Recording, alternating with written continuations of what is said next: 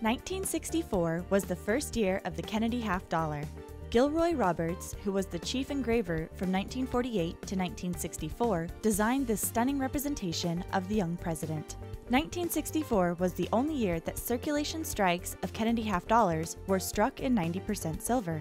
From 1965 to 1970, Kennedy half dollars were struck in 40% silver and were released as part of special mint sets from 1965 to 1967, and then improved sets and mint sets from 1968 to 1970.